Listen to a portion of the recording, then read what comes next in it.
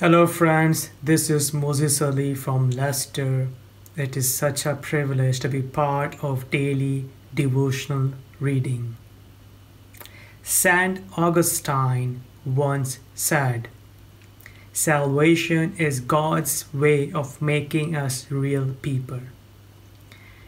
Today we will be reading from Book of Romans, chapter number 10, from verses 12 to 15. We will be focusing on the theme of salvation for everyone and mission. If you have your Bible with you, I will encourage you to go to Book of Romans chapter 10. If not, we will read together. From verse 12. For there is no difference between Jew and Gentile. The same Lord is Lord of all, and richly blesses all who call on him.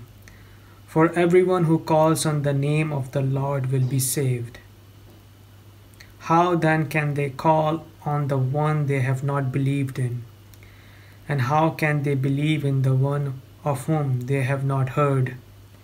And how can they hear without someone preaching to them? And how can they preach unless they are sent? As it is written, how beautiful are the feet of those who bring good news. From verse 12 to 13, Apostle Paul quotes from Joel 2:32. Everyone who calls on the name of the Lord will be saved. God bestows his savings richly on all of us, Jews and Gentiles, who calls on him. As seen, verse 14 is linked with verse 13 with the word call. In verse 15, Paul quotes from Isaiah chapter 52, verse 7. Since salvation comes from hearing the gospel, the feet of those who bring the good news, the message about Jesus Christ, are beautiful because the feet carry the messengers to their destinations. That is why Paul was so urgent about spreading gospel to the ends of the world. Henry Martyn, famous 18th century missionary for the people of India and Persia, once said, "The Spirit of Christ is the spirit of missions.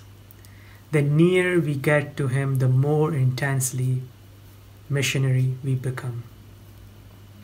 In 1732, a Dutch ship left Copenhagen harbor for the Danish West Indies. In Philip Edison's book, The Lord of the Ring, he tells us about two men, John Leonhard Dober and David Nitschmann, from Moravian community of Honhut.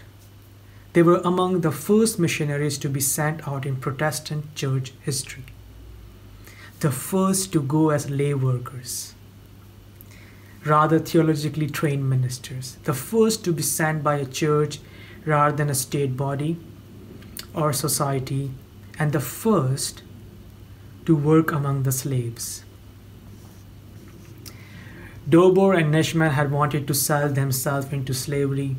When they were prevented from doing so, they instead took manual jobs on plantations so that they could have close access to the slaves they were trying to reach. By the end of the century, this tiny village of 300 people were responsible for sending around 1,000 missionaries virtually to every part of the known world.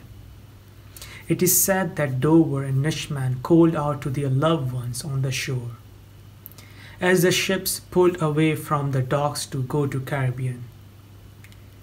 May the lamb that was slain receive the reward of his suffering. These two men were willing to go to the extremes, leaving everything, traveling to the far reaches of the world for the love of Jesus Christ and a longing that Jesus might receive his reward. A people from every tongue and tribe and nation. I'm going to leave this question with you before we pray together.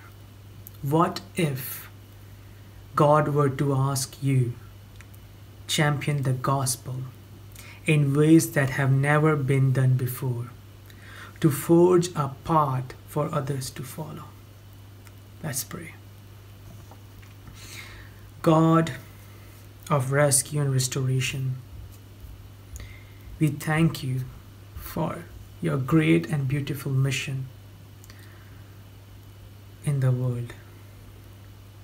We pray for the seed of gospel that have been sown all over the world by missionaries, many of whom were martyred. Bring life to these seeds that will spring up again. Here we are, Lord, fill us with your Spirit and send us to spread your good news. We pray in Jesus' name. Amen. There's a link to the worship song probably above or below the video in the description. I would encourage you to listen to that worship song as well. Thank you.